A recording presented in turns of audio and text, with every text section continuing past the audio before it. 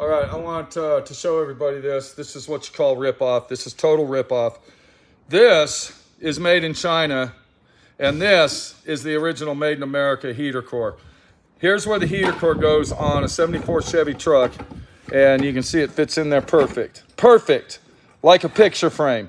If we take this one that costs $40, 45 bucks, and put it in here, watch this. Look at that. Look how little that is. Look at the air around it. This is a total, this doesn't even really fit in here as it is. Look at this. It doesn't even really fit in the hole. I'm gonna have to, I don't even know if I want to use this. I might send this back. What do you think of that?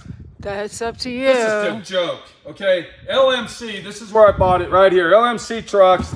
This is the heater core that we purchased. It's a total piece of shit. Where was this thing made? I want to see where this thing's made at. Okay, does it even show it on here? Let's see, where does it say? It doesn't even say where it was made or nothing. This is bullshit. Look at this.